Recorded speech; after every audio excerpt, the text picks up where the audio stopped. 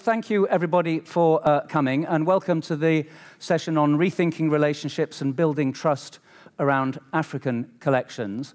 You'll all be aware that the whole issue of the post-colonial legacy in British museums has become of greater and greater interest as time goes on.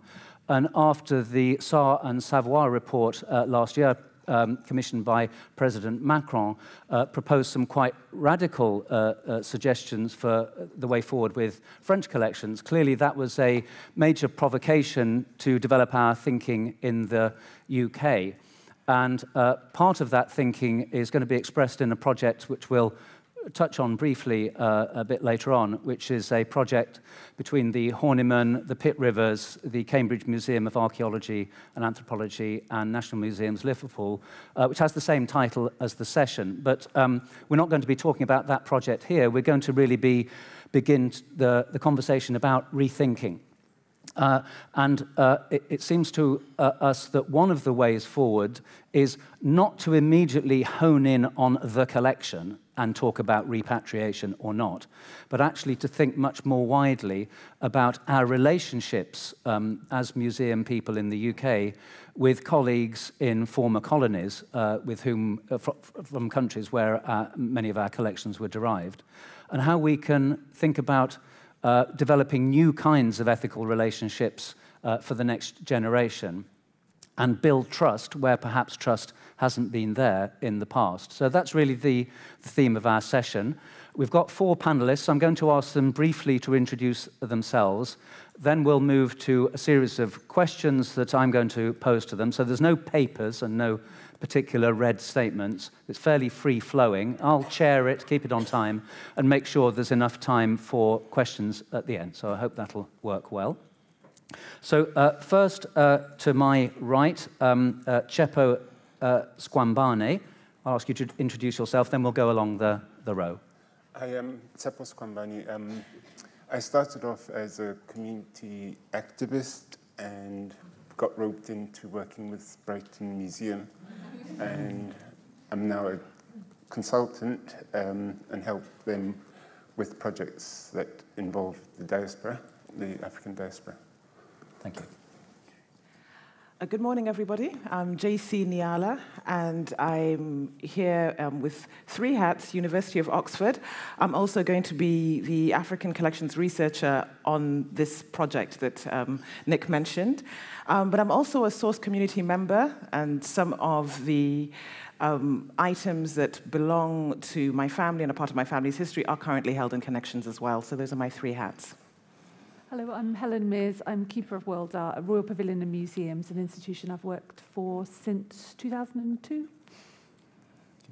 Hi, everyone. My name is Shadreck. I am an archaeologist, so I know very little about museums.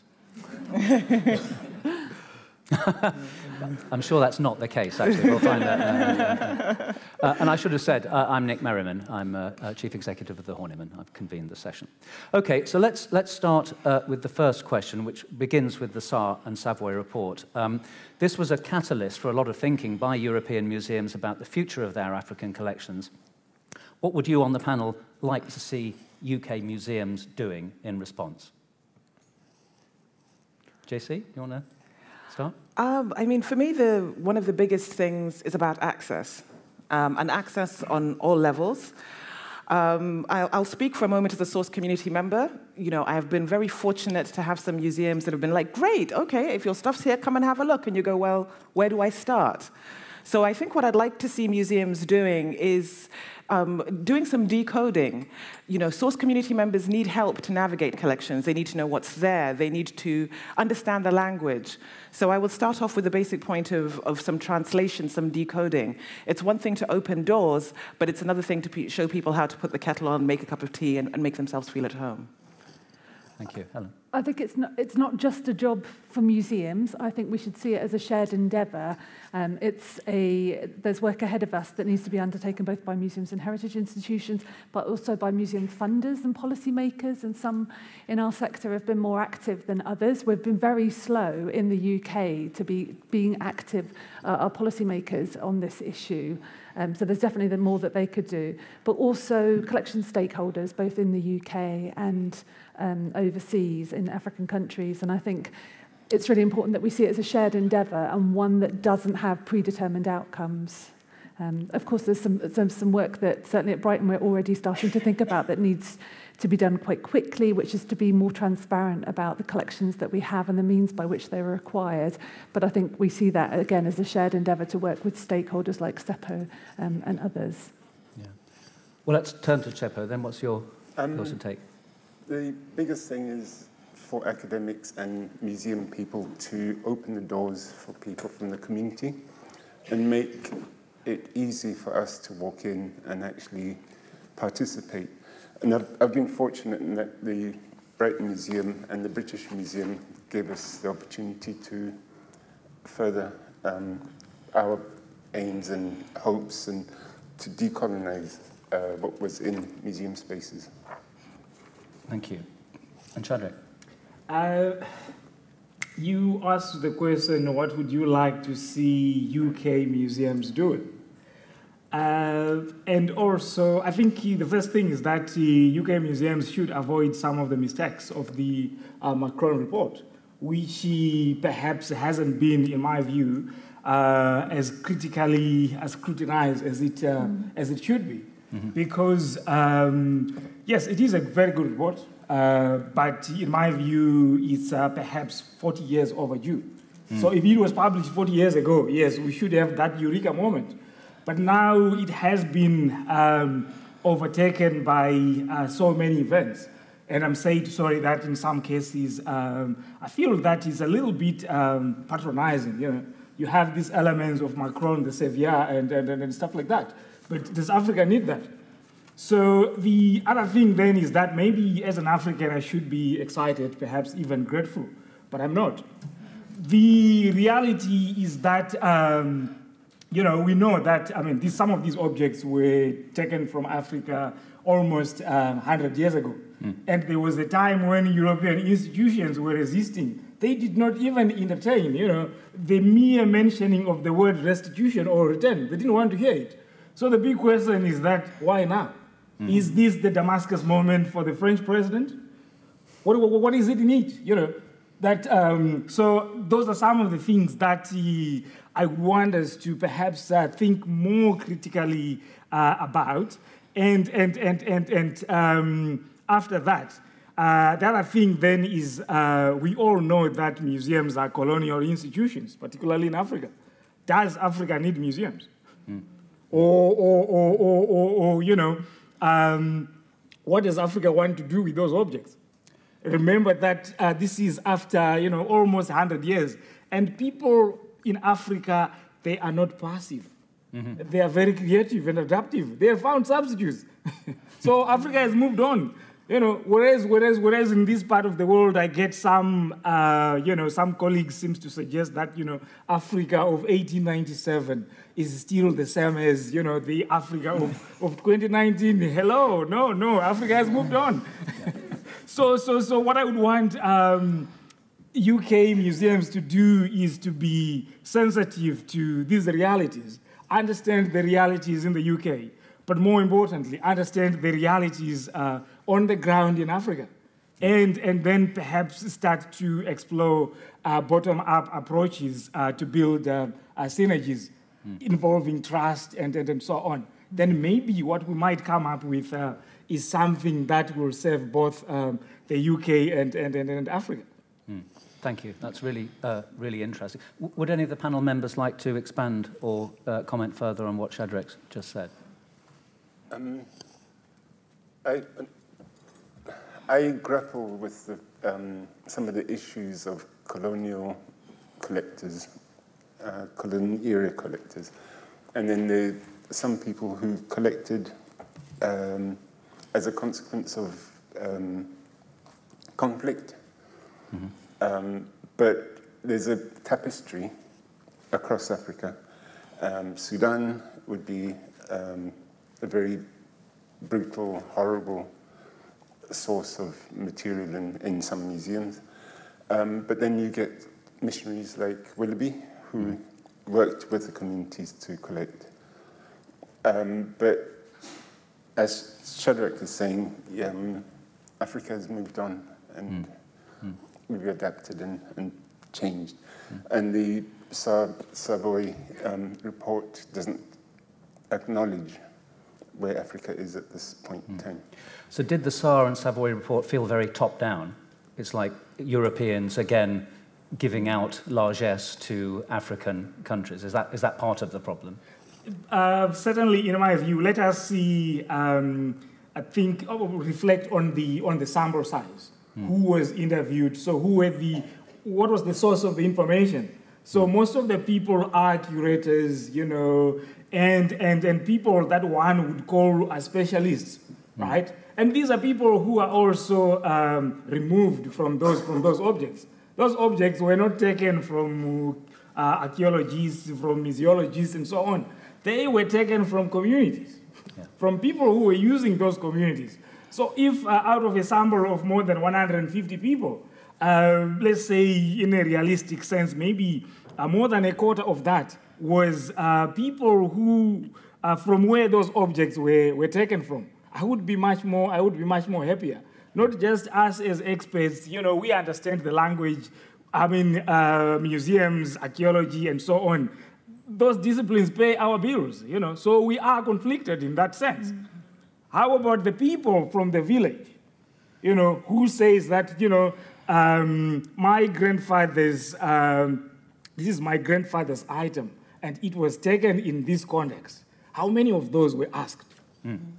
So that's so in that respect, are we not perpetuating more of the same?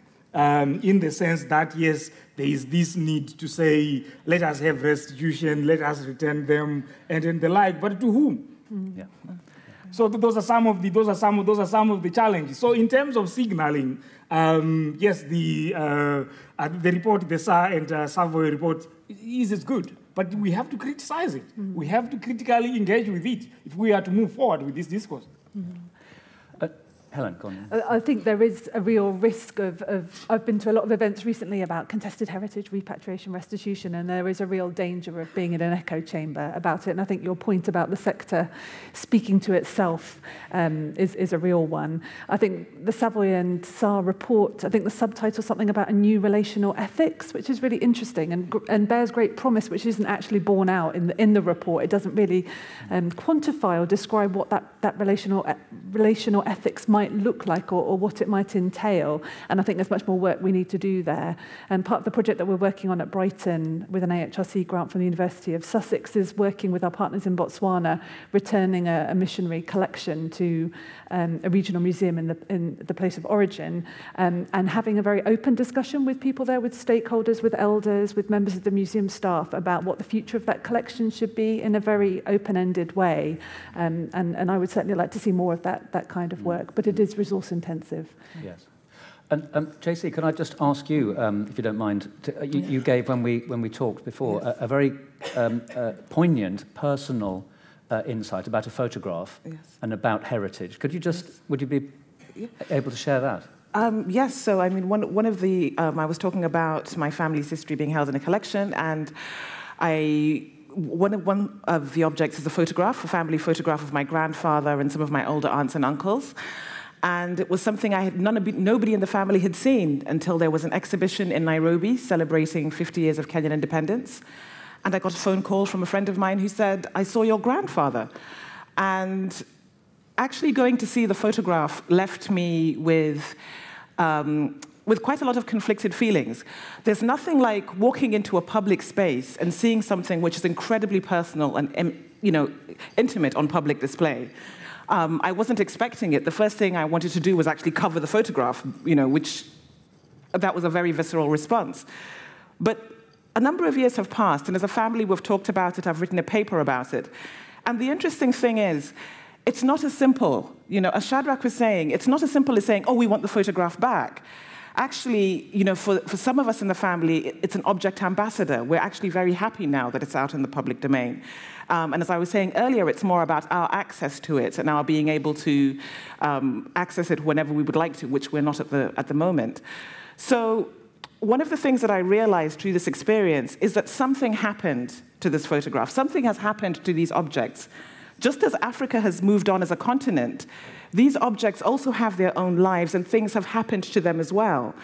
And there needs to be a process of reintegration and the understanding that it may not take the shape that we expect. There's a lot of African objects that are very much linked to traditional beliefs or religious practices that, for example, may now be considered contentious. What do you do with objects like that? These are some of the really nitty-gritty conversations that need to be happening. What happens if you go to a community that no longer wants to associate with these objects? And you're going, great, here, we've brought them back. And you're kind of going, well, these are things we've left behind.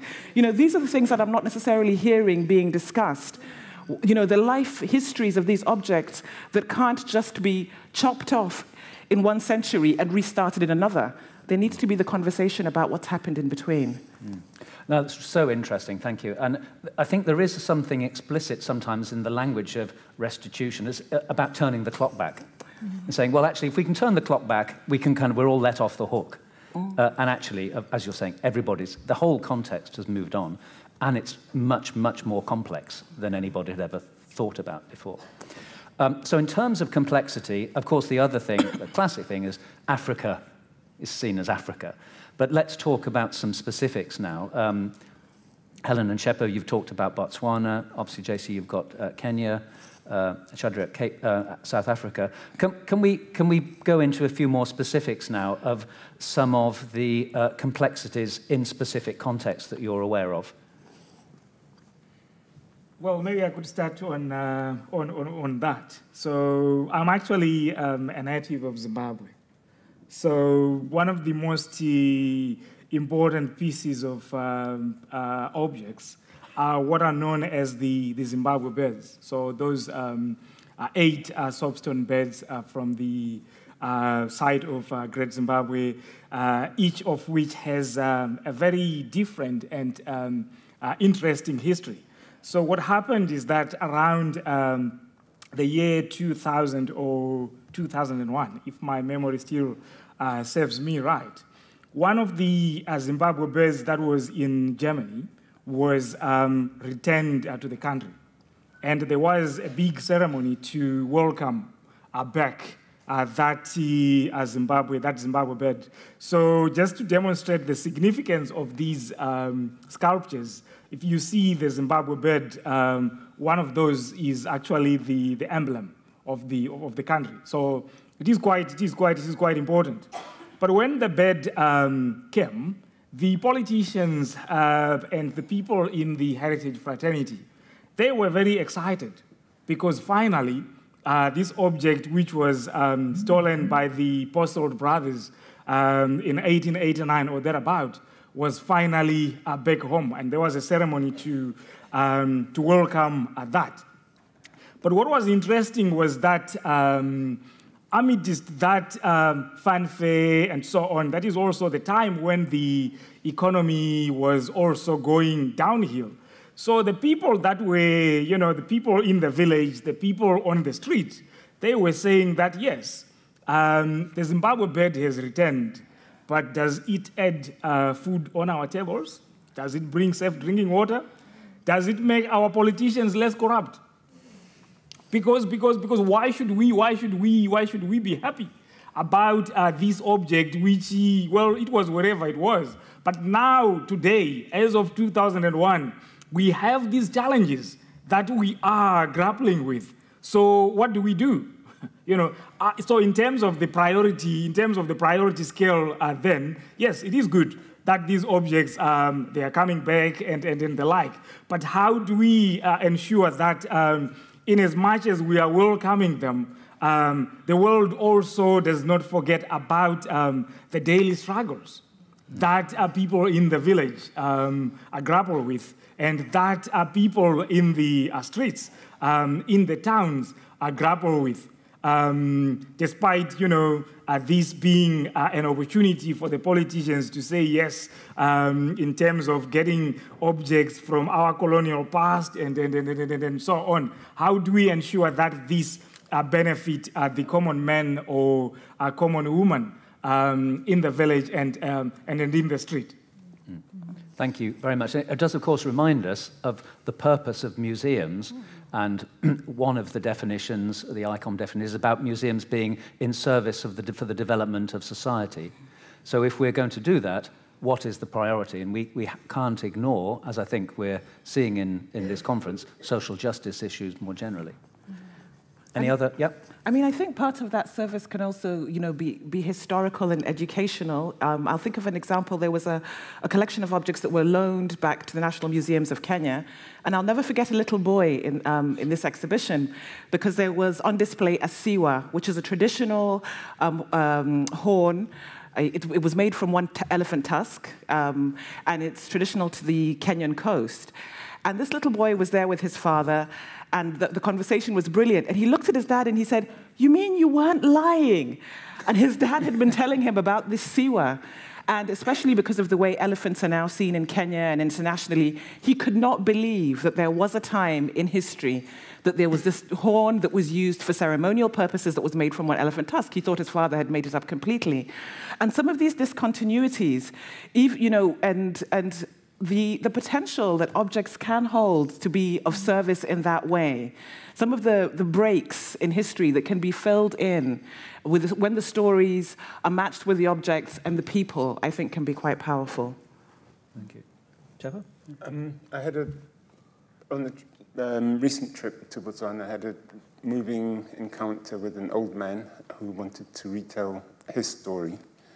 And seeing pictures of objects that are held in Brighton,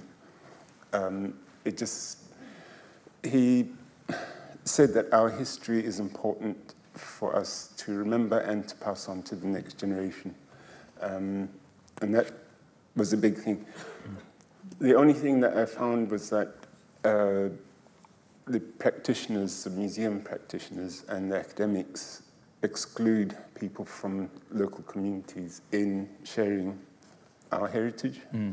And they are missing a source of great information as to the objects that we have in museums.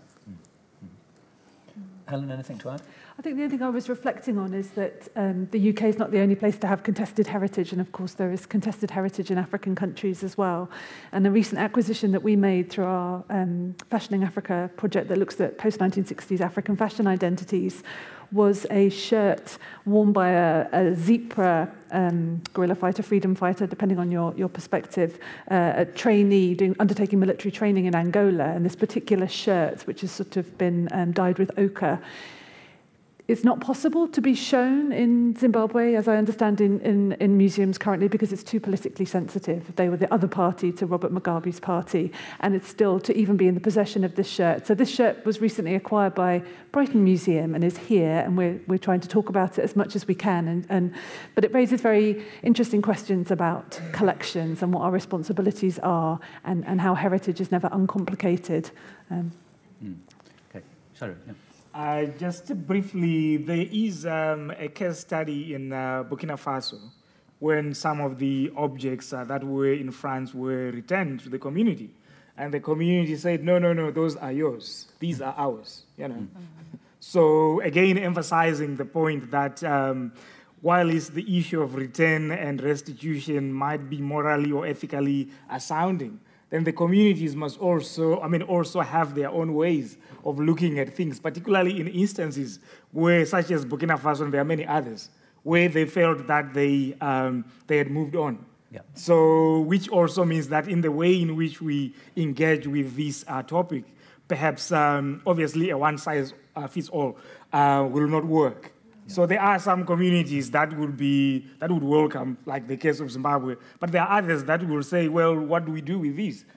And we should also be able to think about if the Horniman Museum was thinking of, giving back those objects. So if that community say we don't want them, what will you do with them? Yeah. And that leads me on to another question, which is, there's a great willingness now, I think, in many UK museums to begin more dialogue about this. But then it does beg the question, who do we speak to?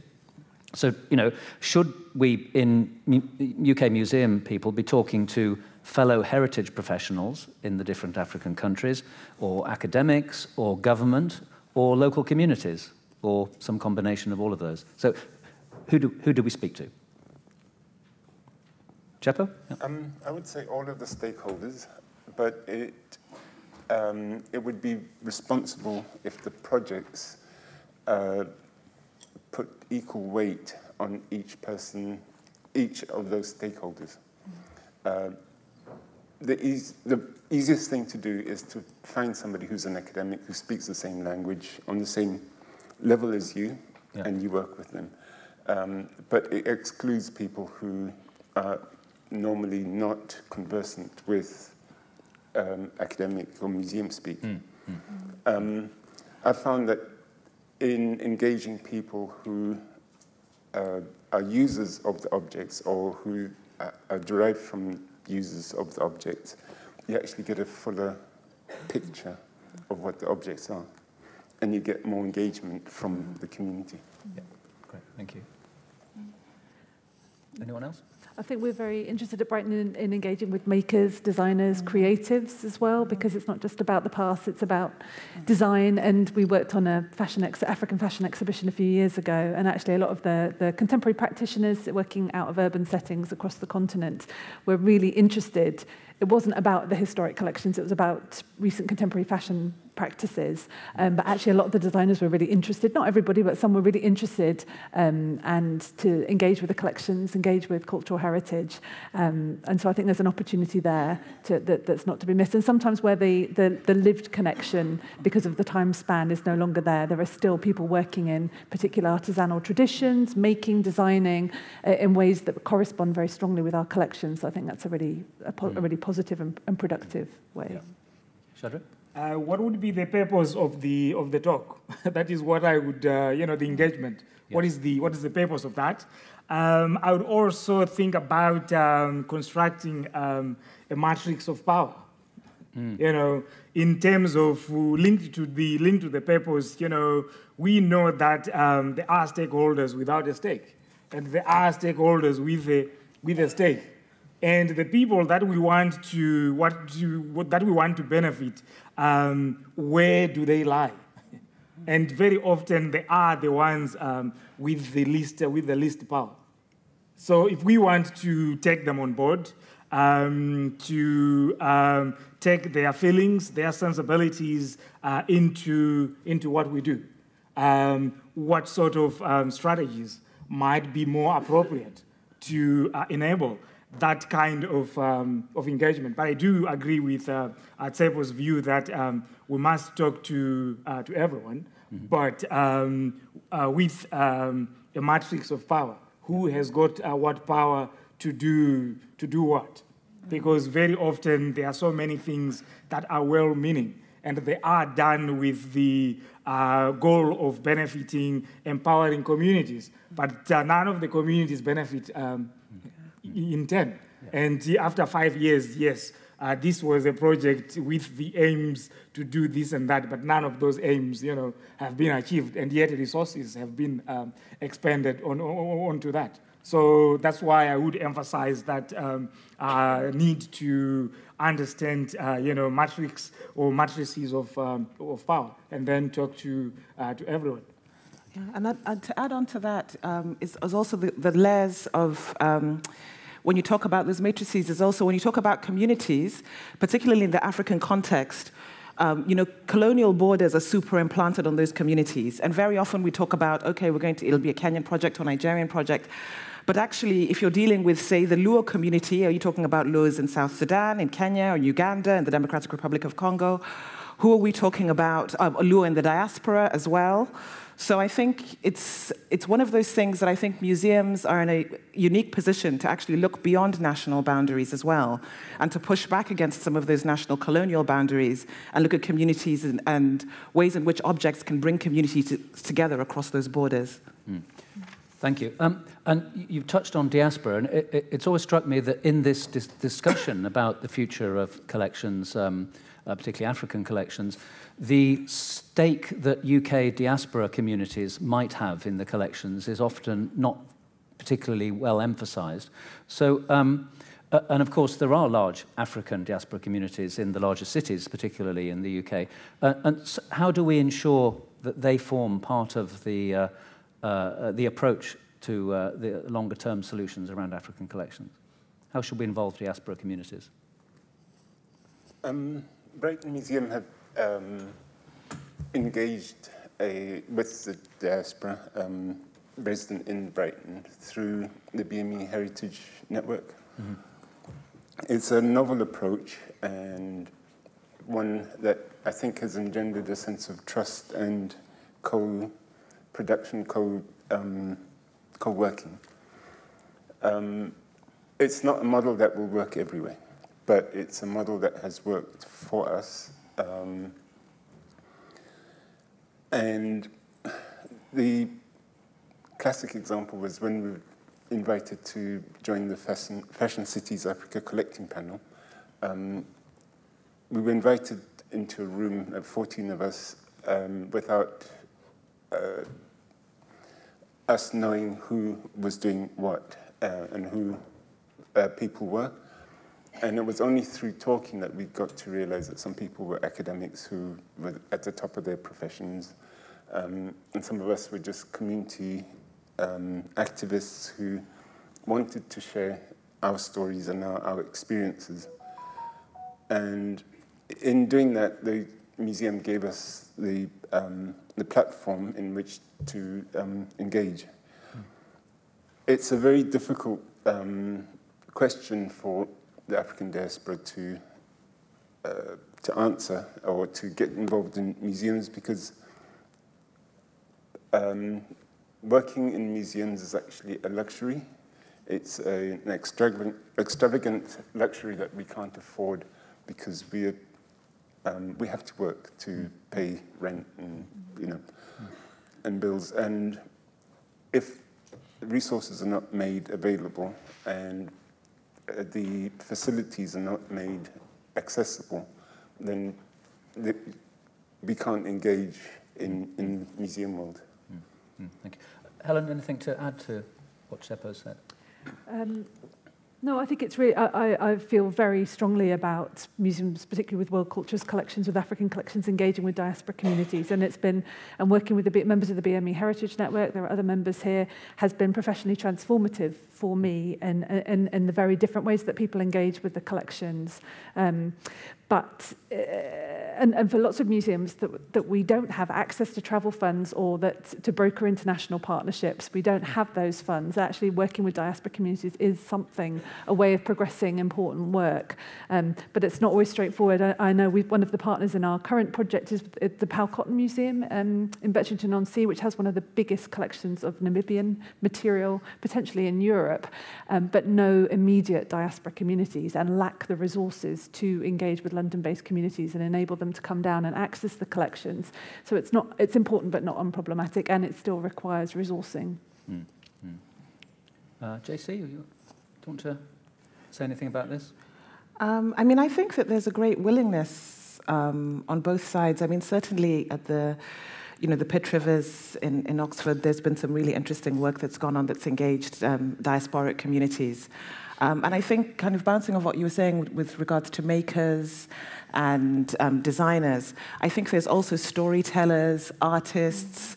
There's many different types of creatives from the diaspora who are really excited about the possibilities of working with these collections and bringing their stories into today. So they're not just something that's about the past, but working with them to bring them and bring them forwards. So I think it's I see it as a great opportunity. Shadreck. Yeah, I think, as everyone is saying here, we need to create multiple platforms for for engagement. You might remember way back at UCL, during the time when you used to teach me, there was that project which I was heavily involved with, which was entitled Widening Participation in Archaeology. So what happened is that there was a budget which enabled myself and others to organize talks in different public spaces. I remember one of them, we hosted it at the Zimbabwe House in Trafalgar Square. And we brought in speakers from Zimbabwe who came to engage with the Zimbabwean community about heritage and so on. And one of the things that we were discussing were some of the objects from Zimbabwe that are currently in the British Museum. And such engagement also extended to countries like Kenya, Uganda, and so on. That was also supported by organized seminars for minorities and so on. So I guess this all leads us back to what you said about resourcing. Mm-hmm. Okay, and I want to do a final question before I open it up, because I do want us to have a reasonable amount of time for questions and answers. I've mentioned this joint project with the Horniman, Pitt Rivers, Cambridge and Liverpool around thinking about relationships and building trust. If you could give the project one piece of advice, what would it be? I'm taking lots of notes. Yeah, she's going to be implementing it. So, Helen, I'm going to start with you, actually. Obviously, I have three, which is, I think we've got to get better despite the short-termism of policy and funding agendas. We've got to get better at playing the long game, investing to make the long game possible, long-term relationships and programs of activity, and restitution is one part of what should be a much bigger set of engagements. And the other thing is to be generous. Not to be generous of spirit and time and hospitality, but to be generous. Okay, thank you. Very good advice. Tshepo? I would say build very strong connections with the people that you want to be working with. The stakeholders that you identify, make sure that the relationships are strong. I did a project with Brighton and the British Museum, and the relationship and the support that I got and fellow co-curator got was invaluable in making the project work. But all the stakeholders, you have to really engender a sense of trust and co-production, collaboration. Yeah. And resource it. And resource it, yeah. And Shadreck? I would say that perhaps be genuine in your aims and objectives. Are you doing this because of Macron or because you need to redress a historic wrong? And also I think you need critically minded people, disruptive thinkers. Mm-hmm. Otherwise, you end up with more of the same. Mm-hmm. Mm-hmm. Great. And any advice to yourself, Jess? You haven't started yet, so you can also have that critical perspective. Well, I mean, as you can imagine, I've been thinking about this a lot. And the advice I keep reminding myself is to try and go in with an open mind as possible and not have any preconceived ideas about what I'm going to encounter, what people expect, and to really come at it from an open a place as possible so that I can get a good picture of what's going on. Great. Thank you very much. We have potentially other questions to explore, but I think it's best there's lots and lots of issues being raised by the panel. So let's now go to a Q&A session. We've got roving mics. So can you put your hand up, and yes, the front here, and a mic will be provided. There's a race between the two microphones. There we go. Could you just say your name? My name is Tony Kalume. I'm a MA student during curating and collection and heritage. I'd like to point to the panel 3 things which I feel are very important, because we're talking about objects, and some of the objects we found in the Brighton Museum are actually human remains. And it's very emotional when you come across a skull which says a kafir. And kafir in Arabic means an unbeliever. That means they don't have a clue who that skull belongs to. Now, there's ritualistic things where happen when you take somebody's body, you want to bury it. When you return these things, there's all that follow-up or the ritualistic thing. So are you aware of that? And then I'm talking about some of the objects that we have are written like Benin mask. You know, when I go through some of the objects from the Eurocentric side, I find the date of birth of the craftsman, the place where he was born. I get a story about his autobiography. I know so much about this white man who made this object than a mask there that doesn't even have the name of the person who made it. Mm-hmm. You know, for me, curating is caring about objects, but cataloging is also passionate. It's part of the work. We don't have that, you know. So my question is that why do we have such disparities between the same objects? These are two craftsmen. One is documented, well documented. The other one is just a native, somebody, you know. It pains me when I see that. Thank you. Any responses? I was just going to say, yeah, we struggle every day with the limited provenance information that we work with, which is entirely Eurocentric. We struggle with the systems, our collections management systems. My colleague Kathleen Lawther here is doing some really interesting work thinking about, as part of a Developing Your Creative Practice Award, thinking about terminology and how we work with the way that ethnographic collections have been documented, how we can decolonize them, make them useful to stakeholders and accessible to stakeholders without reproducing the colonial, the coloniality that's embedded in those collections and the way that they've been documented. So I absolutely agree. There's a huge amount of work for us to do there. So no easy answers, but absolutely a recognition of the challenges there. But also maybe the very name collections itself speaks to what you're saying. You know, what is the biography of these objects? They are collections which were collected. You know, you're just passing through a community. You pick up this glass, you throw it into a bag. You go into another community, you grab, you throw it into a bag, and then you come to the British Museum, right? You don't have provenance. You don't know. You've forgotten. You know who made that.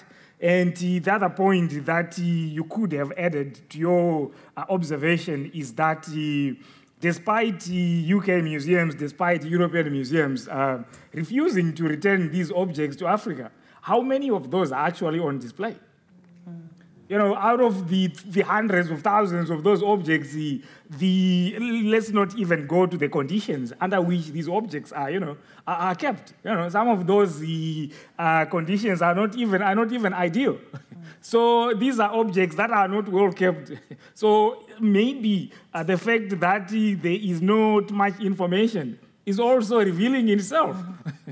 This is actually a footnote to someone who is at the British Museum. I mean, I've worked in some of their collections, so I know what is in there. But that's not that will take us on a tangent. So it is important that a project of this nature, JC, that you are involved with, the hope is that maybe more information will be generated thanks to advances in science, that we can now be able to provenance objects. Yeah. We can now be able to read the DNA of materials. You know, where did these materials come from, and the like, and we will be able to learn more. So on a more optimistic note, we can only hope, and I'm emphasizing the word hope here in capital letters, that a project of this nature will hopefully open up doors for colleagues to engage with this material, to study it, to use interdisciplinary techniques, go back to the communities, collect some oral traditions, and then hopefully there will now be more information about the object and what it represents in terms of culture than the person that collected it. And I'd definitely like to add to that as well. And remembering that, you talked about the two makers and having a lot of information about one maker and not another. Remember, allowing for different ways in which makers operate. There's still many African artists who I know today who do not on purpose sign their work and talk about their work as being communal and about not wanting to have a personal imprint on it. So yes, when looking at provenance and looking at, I like the idea of many different types of footnotes and understanding that maybe from a Euro-American perspective, yes, you have your signature, this is my work, but from other perspectives, it may be seen as belonging to not just one person, but more collective people, even if they didn't necessarily work on the piece themselves. Opening up collections to people from, say, Africa actually enriches the information that's there. There's an object in Brighton Museum. It's a grass bowl from Zambia. And I saw this object and I thought, wow, this looks really familiar. The Barotse people were made up of the Rhodsi and the Bedi people, my mother's Bedi, and I could actually describe this object. It's a bowl. And by opening up to people who've lived and experienced where these objects come from, you actually enrich the objects that you've got and the information that you've got. But museums have to open up and be open to criticism from people, because you look at a lot of the colonial objects and it's got things like kafir, Hottentot, and things like that. Keep those notes, but augment them with more up-to-date, relevant notes. Thank you. So I think, interestingly, one of the key advances we need to make in this whole issue is documentation. It's that boring, often thought as boring, but absolutely essential provenance work. Okay, any more questions? Yes, over here.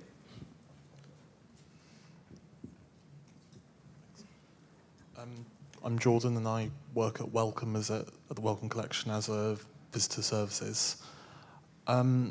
So my day-to-day job, I'm part of a large team with the people in the galleries helping visitors to try and understand the incredible objects we have from all over the world. But my question's sort of more two-parter. First one, in other panels that we've been on, there's been talk about repatriation and that, restitution isn't necessarily repatriation.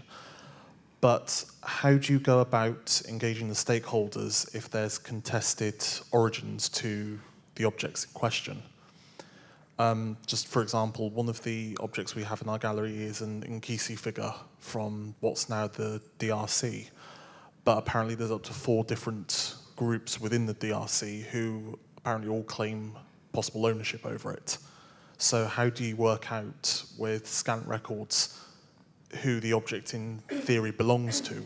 How do you open it up to the communities if the communities themselves don't talk to each other and are arguing over where it's from and who made it? Thank you. Good question. So who wants to start? There was an interesting case study at the Pitt Rivers Museum with a Blackfoot shirt, and it was similar. There was Blackfoot communities, both in the US and in Canada, who laid claim to that shirt. And in the end, they came to the decisions without necessarily speaking to each other directly. There was mediation that went on, that it was better off in the Pitt Rivers, which so long as they both had access to it, for some of those reasons. But what was important, I felt, in that particular project is that the community elders were engaged with on all sides. And it's funny what happens when if you approach it with an open mind and say, okay, speak to everybody on the ground, they can also come up with solutions with some mediation that can go on. And it might be solutions that you don't necessarily expect as a museum. And just to bounce back a little bit, sorry, to go back, I know that it was a question before, but on the case of the Blackfoot shirt, another thing that happens when you engage on the ground is when the elders came to the Pitt Rivers Museum and worked with the shirt, they actually were able to remember a ritual that had been forgotten because they had access to the object and were working with it. So it's also allowing for space for information that communities may have thought, has been lost, that can actually come back when the object is brought into play. Thank you. I was just going to say that there is good practice in other countries, like with NAGPRA in the US, and Australia has other, where they've had to work with multiple sets of stakeholders for collections, so there is established practice elsewhere. And just to mention that I know the Arts Council England is looking at revising the guidelines on restitution repatriation that were issued by Museum Galleries Commission some time ago, which now read as a very anachronistic document, that they are looking at that. That's not to provide easy answers, but there is, I think the UK museum community is starting to think about how we deal with issues of repatriation and restitution in the current landscape. Don't all feel obliged to answer, by the way, but anybody else want to respond? It's interesting when you say that there are 4 groups who are contesting, because when that object was collected, they were probably one group and have splintered into 4 groups. So therefore, they have equal rights to it, but then you have to build in the timeline and the history that has gone on since those objects were collected, and maybe not give them back to a community or anybody that you identify as the owners, but give them all equal access to the objects. Thank you. Okay, any more questions? Yes, just right at the front here.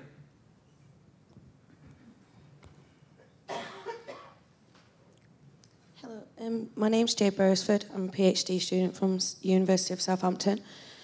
I was just wondering what your idea would be. We've talked about object biographies and stuff like that, but should the museum not be moving towards kind of, I suppose, multiple histories instead of one sort of authoritative truth, whether that's through documentation or whether it's through ownership and rights to the objects?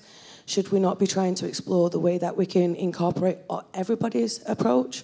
I know that seems a bit like editor-in-chief role, but to me, it seems that we should be moving towards multiple histories.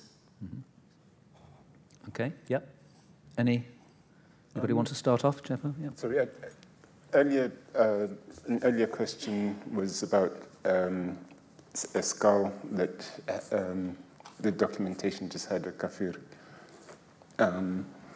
It's important that the documentation that came with objects when they were first donated or sold to the institutions are kept, just as a reminder for us that things have evolved and changed, and this is how little the colonials thought of us people, and this is what we want said about these objects.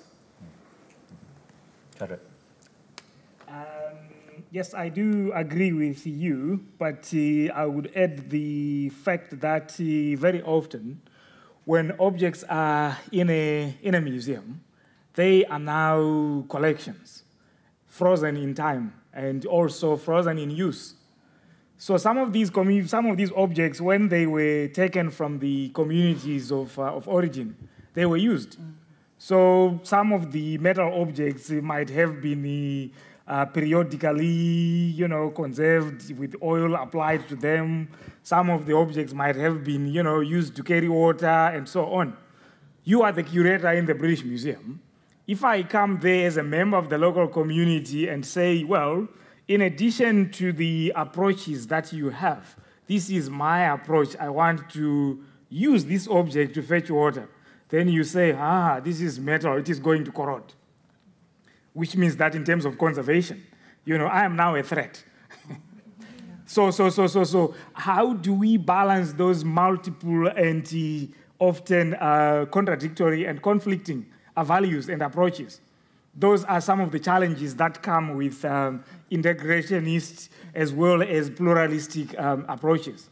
But maybe if we also accommodate that, the fact that sometimes or often use prolongs the life of an object, then perhaps we can go somewhere. But I think as the curators, museum professionals, we need to shift our mindsets. from that perspective or thinking that, please don't kill me, that don't touch this, don't touch this. You know, I do the archaeology that is coming from material science-inspired things. So I'm always very ready to cut objects to see how they were made, you know. So I'm always in confrontation with curators. So if we change mindsets and the like, maybe we can find a common approach that can balance all our interests, and at the same time avoid privileging some of our own values as a profession. Are they on a higher ground when compared to those of local peoples and those of other groups and so on? These are not easy issues to deal with. Okay, I think there's time for one more question, if there are any. Yes, there's one over there, thank you. Hi, I'm Karen Harris from the National Archives. I'm quite interested in your point about navigating the matrix of power. And I think at the moment, there isn't necessarily a very skill set in UK museums. So rather than focusing on building that capacity within the UK museum sector, wouldn't it be best placed to build that capacity within the museum sector in African countries, primarily on the basis that we don't really want to be reinforcing negative kind of power structures where we're seen to be going into African countries and deciding on kind of the dynamics of power and who has ownership over specific objects. I don't think that's necessarily the best direction if we want to build trust. Shadreck, you made the point about matrix of power. So do you want to respond first of all? I have forgotten about it. What I would say is that obviously we have to be guided by context. And also when we talk about capacity building, what I sense from your question is that maybe from the UK side, from the European side, we go into Africa, and then some of the African museums, we know the resource challenges, which most African countries are experiencing at the moment. Can we try and help them to build capacity? And how about inverting that situation? You guys from here come to Africa so that we teach you. Yeah. Mm-hmm. Yeah. Because some of these objects were made in these contexts. We know how they were made, and we still have some of the skills, techniques to look after them. Why is it that we look at this issue in a one-dimensional way? So my response then would be how do we ensure that the skills, the knowledge, the science that is in Africa can be brought to forward to influence and to change what we call best practice in the science of museology? Yeah, JC? Yeah. Yeah, very much so. And also, talking about not being fixed, coming back to this idea of Africa frozen in time, also, the we is not fixed in the way that it was. So there's African people who consider themselves just as much a part of Britain as they do whichever African country they come from. So you have Nigerian British people, Kenyan British people, South African British people. And the way I see it is they can also work as bridges between what's happening in Euro and American countries and African countries. So just as things have moved on, identities and the way and that we has also shifted, and it's much, in some cases, much more fluid than we think about on a day-to-day basis. Thank you. And Tshepo? The one thing I'd say is the priorities for developing countries is not on the history, but on developing things now. So therefore, if you are going to invest a lot of money or a lot of time in African countries, it will be seen as a waste of time without coming with something concrete from this side, ready built and ready to implement. Thank you. Well, I'm afraid we're out of time. I'm not going to attempt to summarize, but for me, I think it's been an extremely valuable and thought-provoking session. I'm taking away all sorts of things around challenging my own thinking about this idea of turning back the clock, Africa having moved on, just the sheer complexity of all of the issues. And that's really what, as a sector, we need to be able to understand now. There isn't a one-size-fits-all. Each issue, each collection item needs to be viewed in its own context. So I hope you find it useful. Thank you for the questioners. Thank you in particular to the panel who've been brilliant and thoughtful. Can we please thank them? Thank you.